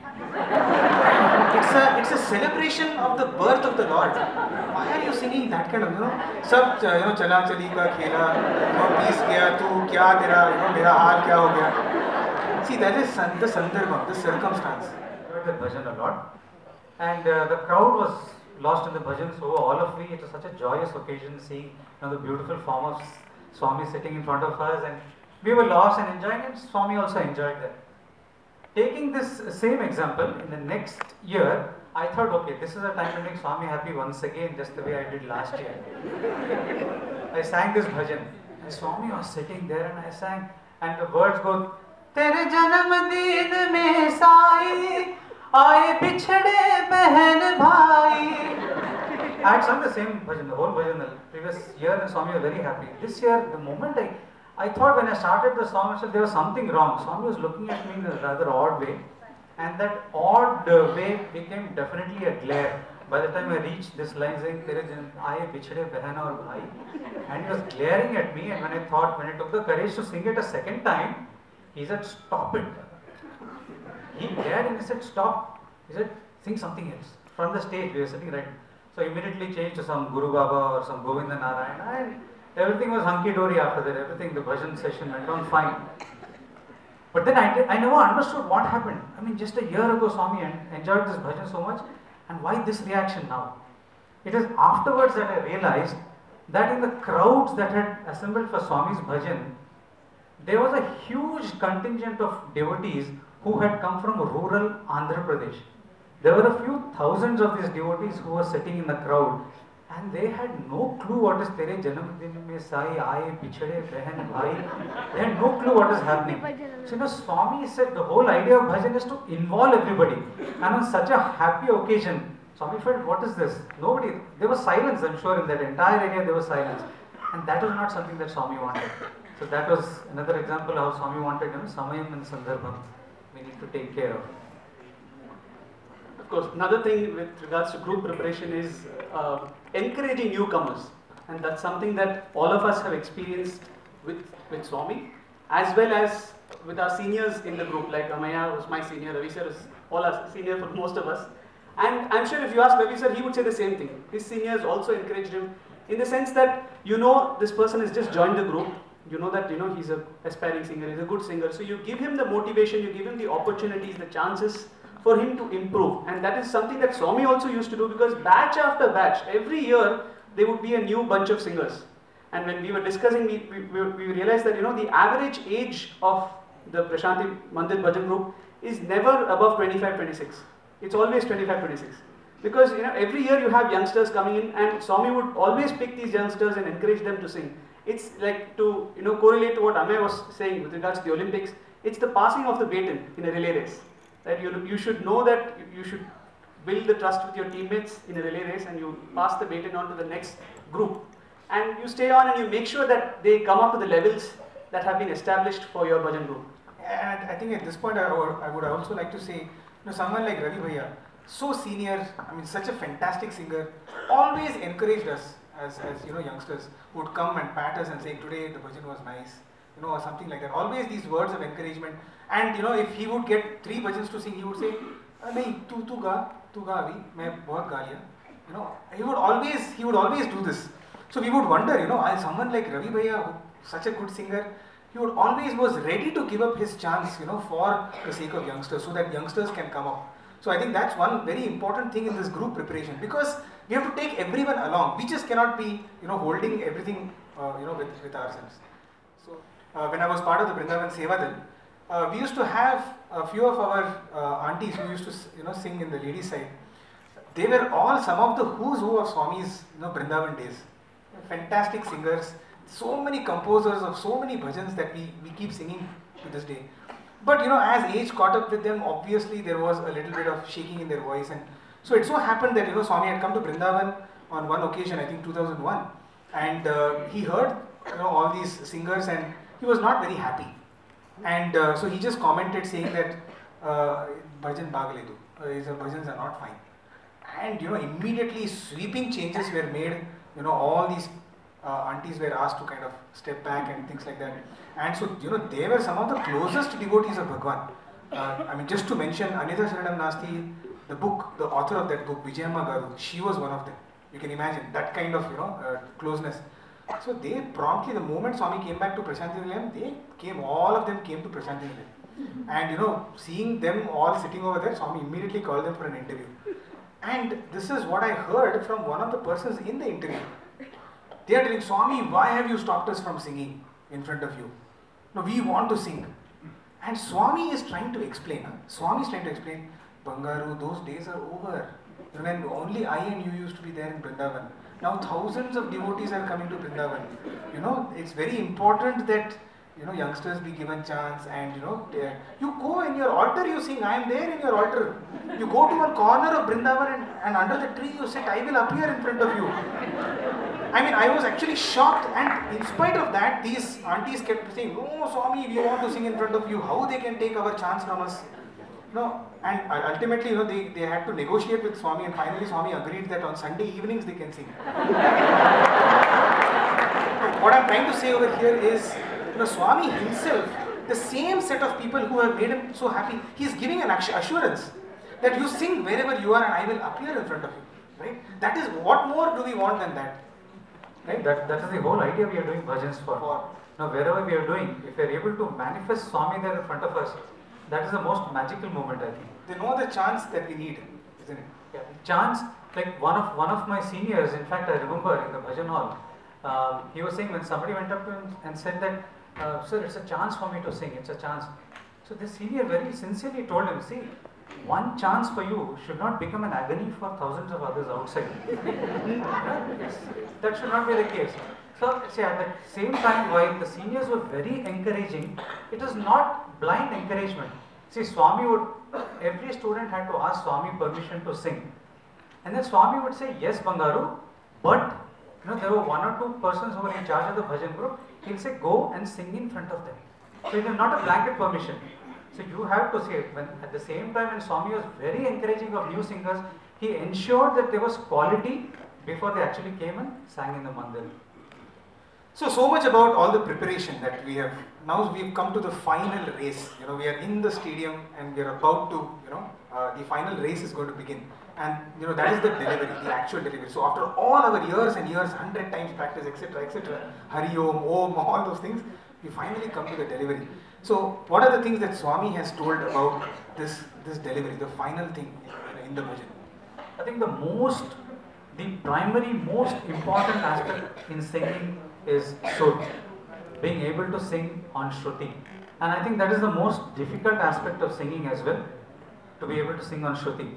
In fact, once one of the great singers who came to Puttaparthi, he was telling me that in all the aspects of singing that you would have, you will have, your khatkas and your murkis, and you are able to sing, light songs, this song, that song. You put all that on one side of a tarazu, one side of a weighing scale, and on the other side of the weighing scale, there is just sur. If you have 20 components of singing, you put 19 on one side, on the other side there is sur. So it is that much importance that is laid to sur. And yet Swami also would lay so much importance to this. It doesn't matter for Swami if you are singing a complicated bhajan or a simple bhajan. If you are singing a bhajan out of Shruti, Swami will glare at you then and there and say, hey, apa Shruti. In the middle of the bhajan, he will make you correct. Concentrate on that sur. So that is the primordial, the most important aspect of singing is sur. Another, I think, very important aspect of singing, in the bhajan, is to know the speed, the intrinsic or the native speed of a bhajan. Some bhajans, all bhajans cannot be sung in all the speeds. Some bhajans can be sung in some, for example, Jayama, Jayama, Jagadishwari Saima, Jagadishwari Maheshwari Saishwari Saima. Now the same bhajan, if I have to sing, if I start, for example, Jayama, Jayama, Jagadishwari Saima, Jagadishwari Maheshwari. It's the same, right? It's not sounding good. Because there is a native speed which is involved with every bhajan. So that, to know the native speed of the bhajan is very, very important. So that you'll be able to give all the gamakas. There is one more aspect in singing. When we are talking about speed, you select a fast bhajan, you are singing that bhajan according to where it should be. But then there is a second speed for the fast bhajan. So suppose in the first speed you are able to give certain what we call turnings, you don't have to replicate it in the second speed. I'll just give you an example. Jaya Jaga Janani Ma, Jaya Ma, Jaya Ma, Jaya Ma. This we're giving in the slow speed. The whole turning sounded very nice. Ma, you're able to give it. But the same thing in the second speed. Jaya Ma, Jaya Ma. You're able to give it. Some people are able to give, some people may not be able to give. But then the beauty, and you're distracting people away when you're doing this. So you can simplify that part and say Jaya Ma, Jaya Ma, Jaya Ma. You retain the beauty, you retain the prayer aspect of the bhajan. There's some bhajans which the speed picks up in the middle of the bhajan. For example, we start the second speed, and then somewhere in the middle of the second speed, the bhajan picks up. For example, Rama Sumira Mane, Rama Sumira Mane, Ramachandra Shri Ram, Bhajamani Sita Ram Ram, Bhajamani Sita Ram. If you pick it up too much, Bhajamani Sita Ram Ram, Bhajamani Sita Ram, Bhajamani Sham, you start struggling to even pronounce each of the individual vowels. So the bhajans which pick up in the middle, you should have a conscious idea of how much you should allow the bhajan to speed up, especially these kind of bhajans. Then the other aspect of bhajan singing, I think, is modulation. How much to modulate? A bhajan could be in shruti, it could be in tala, it could be, for example, a bhajan like this. Daya karo Shiva Gangadhari. Sorry for the... No, perfect. Perfect shruti, perfect tune. You tell me what is wrong. Yeah, but does it sound good? Right? There's nothing wrong with the bhajan. Same thing, if I'm able to sing Daya karo Shiva Gangadhari. Right? I'm just modulated my voice. So this modulation also is so important. Again, every bhajan you should not sing like this. For example, if there is some bhajan like Sai Hamara Hamsa, there you cannot Oh, this is over modulation. There you need that punch. Where you need to give punch, where you don't need the punch is what you need to. So that voice modulation is important there. Another aspect in singing is, you are a trained singer. So I can do a lot of things in the bhajan. But then bhajan, as we know it, is for people to follow. See, Sankirtana is where we have people following us. So we are not giving a performance. So for example, a bhajan like this, no? Hari gun gaan karo man mero, sai gun gaan karo man mero. I'm sure nobody is going to enjoy this. Sai गुण गान करो मन मेरो, साई गुण गान. In this way, you're not distracting him with sai guna. You're not doing too much. I mean, for a bhajan which people are going to follow, this much is not necessary. For example, He Vishwanath, He Gaurinath, He Sainath Bhagavan, Daya karo, Daya karo, Daya karo Bhagavan. Here I'm begging for daya. I'm like a beggar who's gone in front of my Lord with a begging bowl saying, Bhagavan, mujh pe daya kar. Now imagine I go, Daya karo, Daya. It's like, I'm a beggar, I'm going with a posh bowl. Bhagavan, daya karna. मैं तो काफ़ी actually मैं बड़ा आदमी हूँ. दया करो. देखो मेरा begging style is also so professional. It doesn't sound good. No? We are asking for mercy of the Lord. So we should know how much to give. It will sound good musically, but the bhava aspect is lost over it. So that's the other thing about modulation. The other thing is the emphasis on the words. Different bhajans will have different words, and I think we have to be very, very careful of how to emphasize on the right words and how not to emphasize on the wrong words. So here are a few examples of how not to emphasize on the wrong words.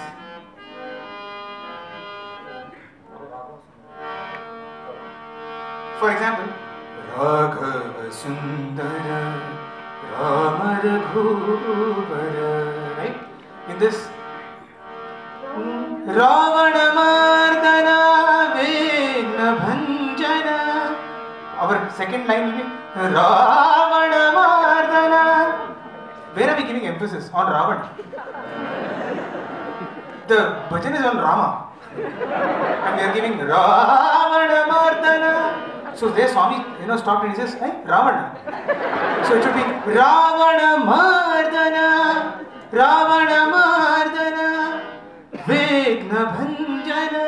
See again the wrong word, we are emphasizing on the wrong word. In the very same bhajan there is another example where Swami has stopped boys when they are singing. Ravana Mardana Vigna Bhanjana. Swami asks, what is Vigna? It is Vigna Bhanjana. Vigna is obstacle. Ravana Mardana Vigna Bhanjana. Vigna Bhanjana. Another bhajan. Pannaga Shayana Kali Avatara Narayana Hariyo. The line comes Papa Vinashaka Buddhi Pradayaka Papa Vinashaka. Some people give Buddhi Pradayaka Papa Vinashaka. Why are we endearing the word Papa? We are giving Papa. We are not giving any importance to that word. Just like Ravana, Papa is not a good word. So we are saying if we are very aware of the words and their meaning, we will not give such emphasis on these words. For that, we also need to know the meaning of the bhajan, the words, so that we know on what word to give the modulation. After the modulation part of it, the next important component is participating in the chorus. Very often what happens is the lead singers, after they finish their bhajan, they push the mic back and they want to give their voice a little bit of rest.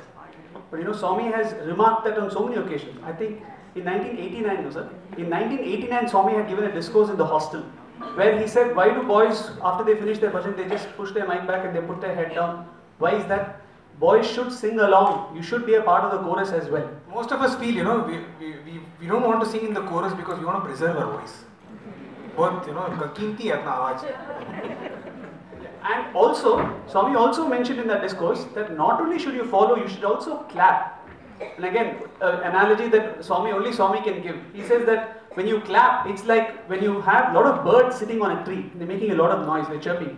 You go underneath the tree and you clap loudly. the birds will disperse, they'll fly away.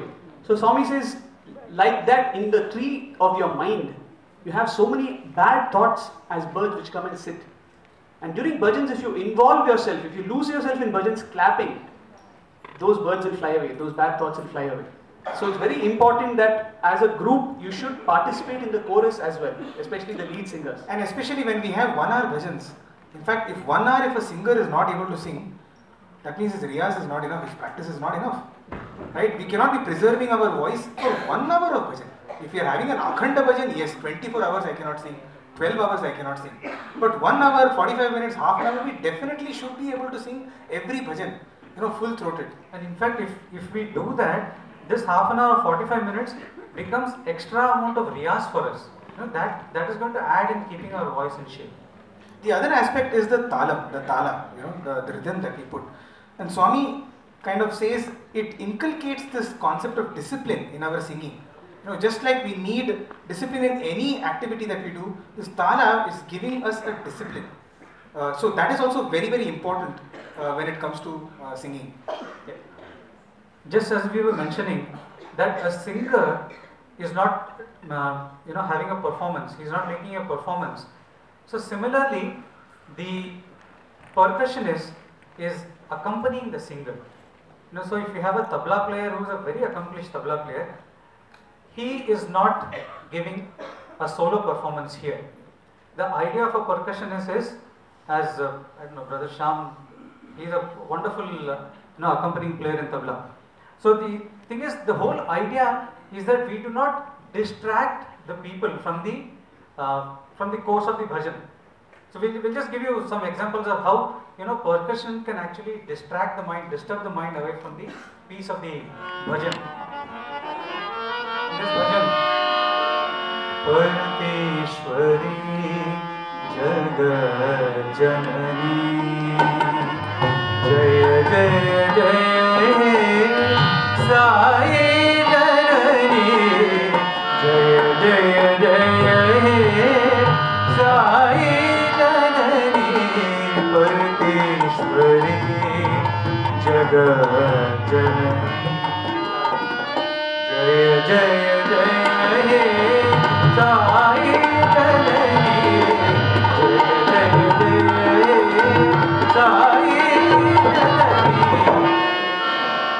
Did anyone hear what the tune was all about? No. We were totally distracted because he was giving a performance on the tabla. Exactly. Again here, see the feel of this bhajan. The bhajan is we are crying out. Jaya Jaya Jaya. And this tablist is busy showing off, what all he can do on the tabla. So the percussionist should accompany the singer. He should get into the feel of the bhajan. Yeah. So similarly, we are not saying, obviously every bhajan is not sung in a very plain way as Amir was just showing some time back. We can give some small modulations in the bhajan. So similarly, a percussionist obviously has, some of these things, variations that he gives will add beauty to the bhajans. For example, a similar bhajan, Sai Ram Ghanshyam Bhagwan Tumhara Tum bin koi nahi rakhwale Tum bin koi nahi aap sahare Tum bin prem koi nahi lene wale Tum ho mere Atma Ram Baba Bhagwan Tumhara Naam Sai Ram Tumhara Naam Sai Ram Tumhara Naam. Another example, see the words are very simple. Sai Ram Tumhara Naam. And the accompanying whatever variations he is giving is only adding to the beauty. It is just taking Swami's words ahead. Anandana Ram Paramanandana Anandana. He could also play something as simple Anandana Ram Paramanandana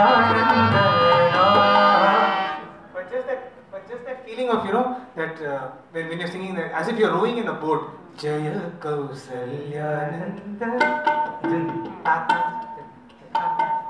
So again, this is the percussion. Yeah, it just adds beauty.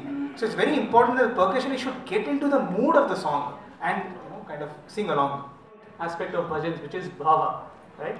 And Swami says that you have different types of garlands. You have some which are made of roses, some which are made of marigold, lotus, so many different types of garlands that you can make. Swami says that these ragas and talas are like the different flowers that you have. But a garland cannot stand without the thread. Those flowers cannot be a garland without the thread. And bhava is that thread that holds all these together. So you can know all these ragas, you can have these different talas, but if you don't express it without bhava, if you don't express it with bhava, then what happens is that your garland isn't complete. The flowers are just loose flowers. You're not able to offer a complete garland to Swami. So that is the stress that Swami places on bhava. And as a corollary, you can't offer just a thread to Swami. So bhava alone without raga and tala is not musical enough for God. And as Siddhartha was saying, just the flowers don't make the beautiful garland that you want to offer at his feet. So it is a combination of raga, bhava and tala.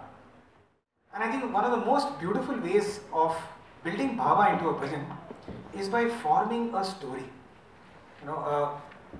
If we can go along with the mood of the bhajan and we can form a story along with the bhajan, I think it will have tremendous impact. Let me give you a little example over here. So here is, I'm building the story for a particular bhajan, and then we will sing the bhajan and we'll go through that. We'll go through this whole exercise. Imagine, just rewind yourself back into the days of Krishna. Okay, and Krishna is a little boy, and all of us are gopis and gopalas around Krishna. Okay, and what was our pastime? Favorite pastime? Get up in the morning, go with Krishna and play with him, right? So all of us have played with Krishna. We have enjoyed our whole day with Krishna, and finally we are all tired. Krishna is also tired. We find a big beautiful tree, okay, and we are lying down under that tree, and Krishna is lying right next to us. And that's when it hits. Oh my God, who is sleeping next to me?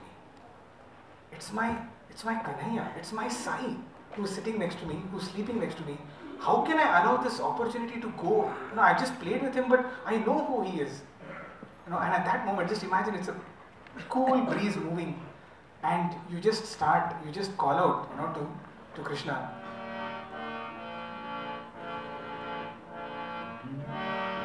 Sai Kanhaiya, Sai Kanhaiya. So it's almost like saying, Hey Kanhaiya, Sai Kanhaiya, Sai Kanhaiya. And Krishna responds, Kya re, kya chahiye? Paar karo meri jeevan naiya. We are praying to our Kanhaiya, Arey paar laga do yaar. And then he says, लेकिन I will not be with you all the time. अभी तो हम लोग खेल रहे हैं, लेकिन तू शाम को अपने घर जाएगा, फिर क्या होगा? फिर मैं कैसे तेरा बेड़ा पार लगाऊं? And to which मैं क्यों करूं? And to which your response to Krishna, to Kanhaiya is, तुम हो मेरे माँ बाप भैया. You are only my mom, you are only my dad, you are only my भाई बंधु, मुझे और दूसरा कोई नहीं है, बस आप ही पार लगा सकते हो. So he said, but लेकिन एक टाइम तो आएगा कि मैं नहीं रहूँगा, I will not be with you. Then what about that? And at that time we say, हृदय निवासी कृष्ण कन्हैया. कि अरे आप कहाँ जा सकते हो? मेरे हृदय में तो आप ही बैठे हो और कोई नहीं हो सकता. हृदय निवासी साई कन्हैया. अच्छा तो फिर बोल, क्या बोल रहा था? क्या चाहिए तुझे? पार करो मेरी जीवन नैया. Very important and very powerful technique is, if you cannot make a story, you can definitely visualize, you know. And I think that is where our Bhagwan again has been so compassionate on us, that we have been able to capture every mood of Bhagwan, every mood of Swami. So here is another little example that we will show you on how visualization can be a very powerful technique. Kalyan Krishna Kamaniya Krishna Kaliya Madan Shri Krishna Govardhana Giridhari Murari Gopi Mana Sanchari Murari Gopi Mana Sanchari Murari Gopi Mana Sanchari Vrindavan ki Tulsi Mala Pitambar Dhari Murari Pitambar Dhari Murari Kalyan Krishna Kamaniya Krishna. Last bhajan. How would you sing this bhajan if you knew that this was your last bhajan? We don't know which is our last bhajan, because we come to our center 1 week to the next week, from this Thursday to next Thursday. We don't know what lies in store for us the next Thursday. Not being negative, but then we should not take it for granted also, isn't it? So if you know that you might not get another opportunity to sing to Swami, how would you sing? Or if you're singing the first time in front of Swami, would you not give your best? Would you not give everything that you have? So if you sing every bhajan with that kind of a feel, that kind of a zeal, I think that is another way by which you can bring that latent bhava within us and offer it to Swami. Another very powerful technique that Swami had told was that, you know, a singer can become a sinner or a saint. If the singer is able to take the devotee to the Lord, he becomes a saint. If he becomes a bada, if he becomes an obstacle between the devotee and the Lord, he becomes a sinner. He says, because when a singer is singing, there are thousands or hundreds sitting behind. Not everybody is able to pour out their feelings to the Lord. So when we, for example, when we sing Daya Karo Shiva Ganga Dhari, there may be someone out there who is wanting to pour out his prayers to the Lord. He is using this medium. He is using you to convey his prayers, to transport his prayers to the Lord. You have to become like a pipe, a conduit through which his prayers will reach to the Lord. Now imagine if that pipe is contaminated with our own ill feelings. Then we are offering the Lord a contaminated prayer. So for that, our pipe, our conduit must be as clean as possible, like a flute. It's absolutely hollow. Only when it is hollow can it breathe out that beautiful music. You know, that has to reach. So Swami said, in fact, it's a great responsibility, and that is why Swami has, called our organization as Shri Sathya Seva organization. Because even bhajan singing can be seva. Bhajan singing, in fact, is the seva, because it is transporting someone's prayers to the Lord. What bigger seva can we do? So even if we are not having pain, we should have the ability to take someone else's prayers and offer it to the Lord. That is the great responsibility. So even if we have that feeling and we sit in the bhajan saying, Swami, make me that flute which can transport someone else's prayers to you, and let it be in the most pristine way, the way he is trying to pray to you. That is one more way of bringing bhava when we are singing. Should be devoid of contamination for a singer. And one of the few things which could contaminate that pipe of a singer is the lack of humility. It's a very interesting story which once happened. One of our senior brothers, who was a Mandir Bhajan singer, he was seated in front when one day Swami was delivering his discourse. And after the discourse, as is usual, Swami started a bhajan. And somewhere in between, Swami apparently forgot the lyrics of the bhajan. So he's looking at this singer and trying to indicate to him what is the next line. Can you believe that? He didn't catch it. And Swami is singing the same line over and again till he managed to convey that to him. And once this this brother understood what Swami wants, he immediately prompted to Swami the next time. And Swami immediately caught on to that and he completed the bhajan. It seems after the bhajan, Swami looked at him nicely, smiled, gave him an abhyasta, and Swami retired. The next occasion in which Swami was giving a discourse, this brother was seated in front, and the same thing happened. Again, Swami apparently forgot the lyrics. Swami looked at this brother and he was alert this time. He immediately prompted Swami. And again, Swami gave him a nice big smile after the discourse was over. Thank you. Thank you. Kind of smile. Thanks for saving me. This happened a third time. And the third time also this brother did this. And what? You said you're going to sing it today? If you don't know it, how are you going to sing it today? Swami, I'm not able to remember. Okay, what did you sing yesterday? Swami, yesterday? What, you don't remember what you sang yesterday? Swami knows. Sing some bhajan. You go completely blank. This boy was not able to recollect a single bhajan. Okay, the one who had prompted God, not able to recollect a single bhajan. And at that time Swami said, "Kya re? You thought I had forgotten those occasions?" And then Swami said, "If I forget, the universe will come to a standstill. Okay, don't, this is only chance which I am giving. It's a way to build a relationship with someone. And that is the kind of humility we should have. At no point of time let us feel that we are above the Lord. There was an occasion where Swami told one of the younger singers, no? Yes. He said, if you have ego, he told one of my classmates when we were in primary school, he said, good singer, I will lift you like this as you are singing nicely. Ego aata hai, idhar se drop karta hai. I will not leave you back like this. I will drop you from here. Tumhara awaaz le lega. I will take your voice. That is the power, that is whom we are dealing with. Let us not be under any wrong illusions. We are dealing with the supreme master. In fact, here I would just like to narrate a quick incident of mine. An ego buster to some extent. When I was in my second year post-graduation, we were hardly 3 singers in the mandir, in the sense, kind of singing regularly. And that feeling, bhajan singer, hum log hai, pura, all this collar had gone up, and that ego obviously. So Swami wanted to bust it. One day I was singing the 8th bhajan. After the 7th bhajan, Swami got up to take arti, which was quite a common phenomenon. The next day I was slotted to sing the 7th bhajan. After 6th bhajan, Swami took arti. The next day I was slotted at the 6th bhajan. After 5th bhajan, Swami took arti.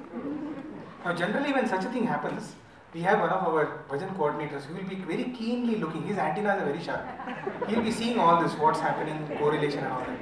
So I thought, my God, 3 days it has happened, I have not sung.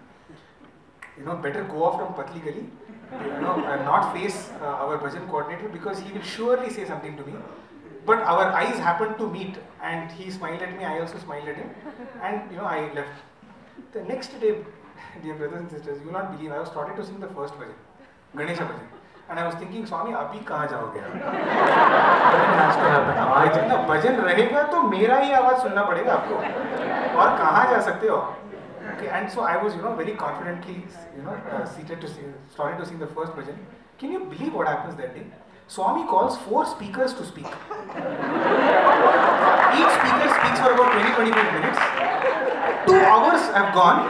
Okay, and I'm thinking, oh my God, it's already 5:30 now. Swami will take arti. But even if Swami takes arti, that day bhajan has not happened. That means it's not because of me. Okay, so only if the bhajan happens, and if I don't sing, there is a problem, isn't it? After 2 hours of talks, can you believe what Swami does? Swami says bhajans, and he looks at primary school children and tells them, you sing bhajans. Only God can do that. And that day the bhajans were, technically, they were horrible. The small children, how they are, and Swami is enjoying those bhajans. Okay, because he just wanted to show that, I don't care a damn whether you sing or not. If I have decided to enjoy the bhajans, I am going to enjoy the bhajans irrespective of who sings. Don't think, And needless to say, I was off for a month after that. Our bhajan coordinator came and said, you need to do serious introspection, there is something wrong, take an off. That's how generally happens in Prasanthi. If something like this happens, just take an off. So 1 month I used to sit back you know, and I used to just hear Swami sitting, and those days Swami used to sit for extra longer, you know, time. Finally, after a month, you know, my chance came. So I said, okay, today let's try. Okay, he slotted me at 3rd bhajan. And Swami comes out and he's seated outside, and that day, Swami asks for 6 speakers. 6 students to speak in front of him. And my heart just sunk. I said, Swami, today if I don't sing, no, my bhajan career is over. I'll never be able to sing in front of you. And that 1 month, you know, continuous introspection. Swami, where am I going wrong? Swami, where am I going wrong? Is my bhajan not good enough to be offered to you? Those are the thoughts, you know, you would go on. And after the 6 speakers got over, Swami looks up and says, 2 bhajan karenge. I'm saying, Swami, all you need to do is lift up 1 more finger. Why can't we have 3 bhajans? What's the logic in having 2 bhajans? You know I'm slotted at 3rd. Okay, and you know, literally I started crying, and the greatest broadcast of prayers ever by one man to God, I would say, you know, just Sai Ram, Sai Ram, Sai Ram, Sai Ram, Sai Ram, Sai Ram, continuously crying and saying, Swami, don't get up, don't get up. But he had told 2 bhajans. And in those days, you know, he would stretch his hand out to hold that brass, you know, railing in front, and that would be the indication for Arati. And when he stretches his hand out, it's the time for. So 2 bhajans got over, and Swami's right hand stretched out, and my heart sunk. And even as Swami was getting up and the Pujari sir was lighting the Arati, Swami said, let us have 1 more bhajan. That day I sang Allahu Akbar, Allahu Akbar. And that day I truly meant what I was singing. Allah, you are great. You know, Allah, this. And you know, that day he stood, Swami with all that pain in his hip, you know, he stood and listened to my entire bhajan, and he swayed in the only magical way that he can sway. You know, kept, you know, swaying his hands this way, that way. And after the bhajan, you know, lot of brothers, and after the bhajan he looked at the pujan, Abhi chalu karo Arati. And so many brothers came and said, oh brother, how lucky you are, Swami stood for your bhajan. And I knew what Swami had done for me. See, Swami was ready to take upon the physical pain just to teach me a lesson. That is how we should be in terms of not having an ego, because he can go to any extent. He can take pain upon himself, he can also deprive you when you are having that. Once Swami had called all the teachers of the university, and he had asked, so what subject are you teaching? And one professor said, physics, Swami. And he asked another teacher, what about you? Swami, chemistry. The third one, Swami, management. And Swami was done asking everybody, and Swami said, so who's teaching my subject? And they were all perplexed. They said, Swami, what do you mean, Swami? My subject is discipline. Who's teaching my subject? That was the importance that Swami had for discipline. And Swami has even said once that a man is known by his manners, a boy by his behavior. A good boy should have good behavior. A good man should have good manners. A good devotee, Swami doesn't say you should have good discipline, a good devotion. Swami says you should have good devotee, should have good discipline. That is the emphasis that Swami lays on discipline. So what is the discipline that we need to have as members of a bhajan group? One of the most important points that Swami would emphasize on was punctuality. As Amey was saying some time back, see, Swami expected you are there before time, but you are allowed to come 5 minutes before bhajan if you are doing practice. If you are doing some other personal work, you better be there much before time. So there was this time when I was working in the hospital, and I got late coming for bhajan. So by the time I reached the bhajan hall, Swami was already seated on the chair. The bhajan had not started, but Swami was seated. So when I saw Swami, I sat down quietly at the back of the bhajan hall. And then bhajan started. The next day I was there much before time. I was sitting, and then Swami said, in Telugu he said, Ninna raledu, kal nahi aayatu. So I said, Swami, I was late. He said, so what? I said, Swami, you were already seated there. He said, so what if you are late? You can come. I said, no Swami, I was late, so I didn't come. So Swami kept goading me many times. He kept saying, so what if you are late? You could have come in front. You could have come. And after 3 or 4 times, I just kept silent. I knew it was not the right thing to do, all because of what we have seen Swami's, expectations through the years. I just kept quiet. When Swami kept saying, no, you should have come, I just kept quiet. So he kept staring very intently into my eyes. And then finally he patted me and said, good boy. He just wanted to see if, I would fall for that trick and say, okay Swami, next time, even if I'm late, I can grab the chance and come in front. So, that lesson, and it happened in the bhajan hall in front of everyone. So it was just, a lesson you want to tell everybody, no, you're late, you sit behind. You don't participate in the leading of the bhajan, participate in the chorus. Very well done. But he himself would wait for time. That is Swami's punctuality. He could come whenever he wanted, he could start the bhajan. So punctuality is again very, very important for a bhajan singer, well in time. And a bhajan session is typically marked, the beginning of a bhajan session is marked by Om chanting, right? We chant 3 times. And Swami has said that when you chant the first Om, I am starting from wherever I am. And when you chant the second Om, I am on the way, I am traveling to wherever you are chanting. And by the time you chant your third Om, I am seated in the throne. So it's very important that we present ourselves much before Omkaram starts and not walk in with Swami. We don't walk in with Swami. If Swami is seated on the chair, we don't boldly walk in and sit in front of him. We don't do that. So that, Swami himself has said this, about this 3 Omkaram. So that is the importance it gains.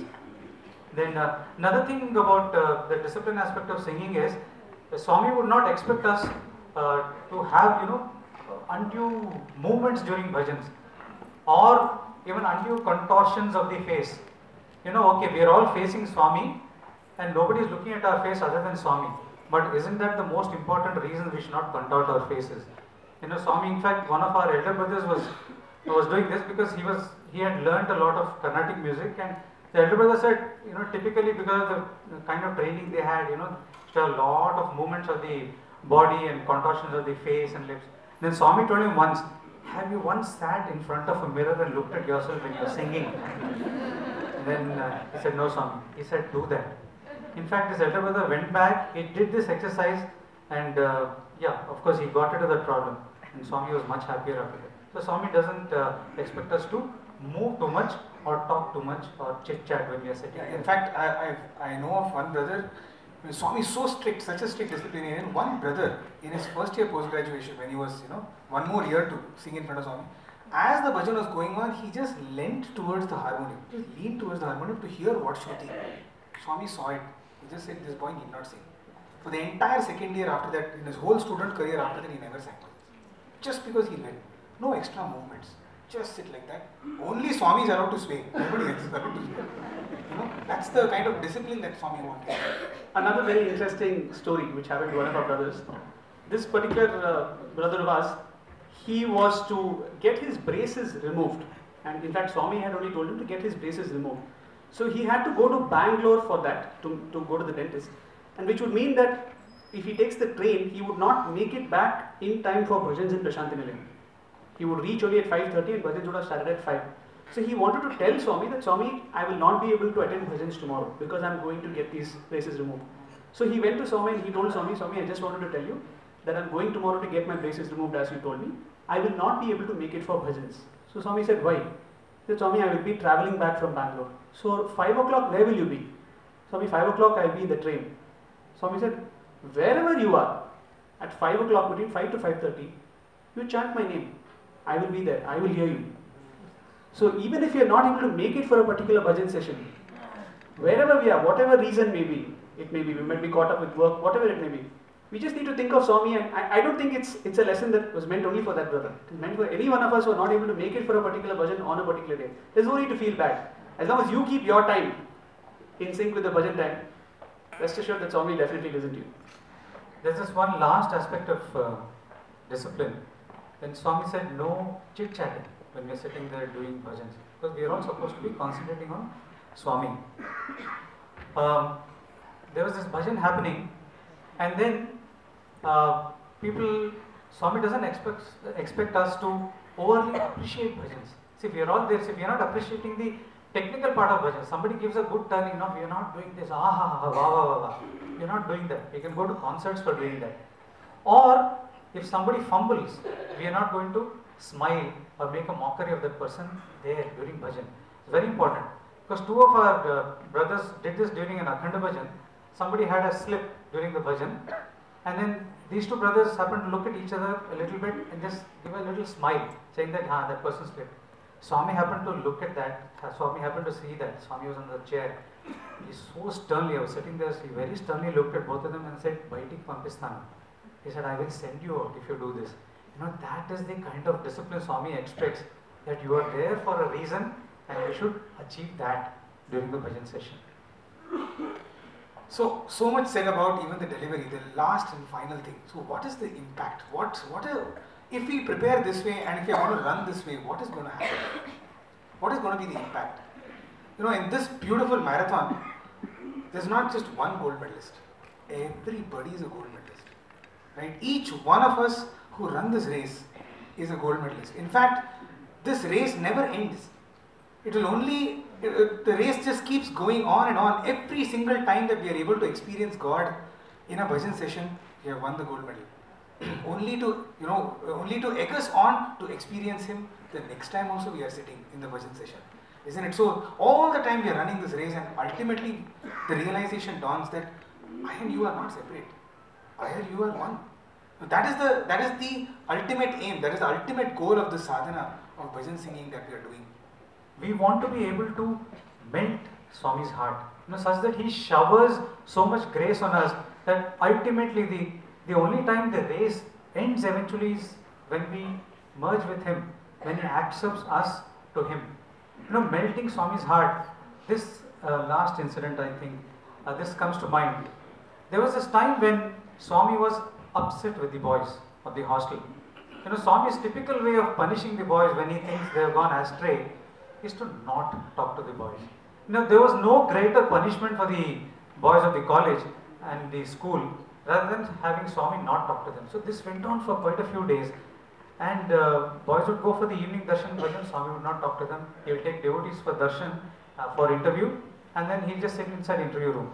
And then boys would rush up to Swami and then say, Swami, please forgive us. Swami would brush them off, or on occasions he would say, boy, what is wrong? I'm not upset, all is well. And then he would go and close himself up in the interview room. This went on for a week, and the boys have had it. I mean, 1 week you're seeing Swami every day and Swami is not interacting. They were at their lowest ebb enthusiasm, and they had nothing left to do in their daily lives. They became a mechanical thing, going to college and coming back. Then they decided, no, this is too much, we have to pray to him. And then after about 4 or 5 days, the entire hostel was up to doing some or the other kind of prayer to Swami. Swami, please forgive us, please forgive us. There were a group of boys who would be chanting Vedam, group of boys who were doing Lalita Sahasranama or Vishnu Sahasranama or chanting something, and 2-3 groups in their own room singing bhajans. And this would go on, come back from mandir, sing bhajans. Studiers would get over, sing the night prayer, sing bhajans after that. This went on for 3-4 days, and Swami was still not relenting. Swami's heart was not melting. And it was nearly 10 days, and boys had lost all hope, and they said, there's nothing left in this anymore. Sorry. At this moment, boys went to mandir one day, and Swami as usual went into the interview room. From the interview room, Swami would wait for the bhajans to start. He would go straight from the interview room onto the throne, sit, take the arati and go back straight into the room. So there was no chance for the boys to even ask him anything. So these boys and the whole entire hostel, I was in the hostel then, we were doing bhajans and all kinds of sadhana for about 10-12 days. And finally boys were at the breaking point of their emotion. That day, Swami came out from the interview room as usual, bhajans had started, he went and sat on the throne. And one of my elder brothers, he started this bhajan. Sai prem de, shanti de, anand de, Baba prem de.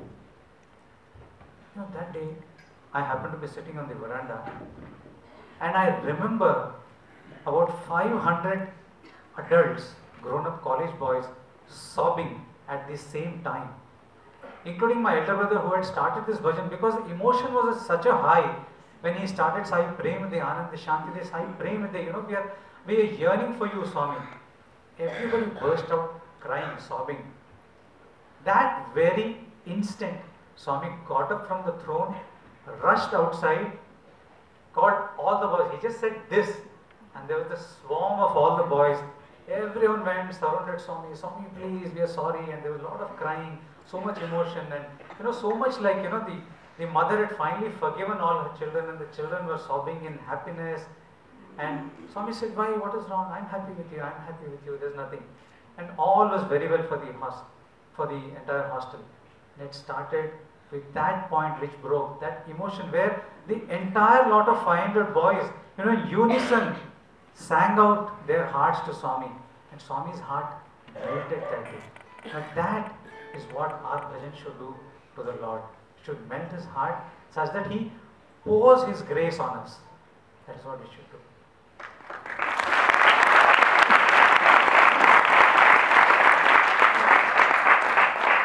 Swami talks about how a singer should be. He says, he gives a very beautiful, he says, there was one violin which was to be auctioned. It was a very, very dilapidated condition. And nobody was buying it. The person is trying to auction it and nobody is buying it. And from the group of people who had come there for the auction, one person got up. He's a master violinist. He goes up to the violin, takes each string, tunes it perfectly, and then plays a masterpiece on that violin. And all of a sudden the bid starts to go up for each and every participant. Swami says that is what can happen when you have the master's touch. However useless you are, or even however good you are, only when the master touches you, its true worth is known. Let us all have that prayer in our mind. And let us be like, we are all like that violin, Swami. Unless you take us in your hands and play on us, we are nothing but zeros. But we know that the moment we get into your hands, you take us into your hands, all the value, all the worth automatically gets attached to it. And the most beautiful feeling for the violin is when the master plays on it. It's not the music that it's created, but just the fact that it is in the master's hands. Let us all give ourselves into the master's hands and let him play the most beautiful music that will enchant this entire universe. Let us be like that camphor, and ultimately we do an arati at the end of our bhajans, isn't it? The most beautiful significance of the arati is when we look at that camphor, which is moving around the Lord. It gives us such a beautiful significance, such a beautiful message. Let each one of our lives become like that camphor. No sign that there was any camphor left. Let each one of our lives become like that camphor which continuously does arati to the Lord, because that is the only person worth doing puja for, only worth worshipping. With these few messages, these few prayers to Bhagwan, we will end this afternoon session and pray that we become worthy instruments in Bhagwan's mission and let our lives become his message.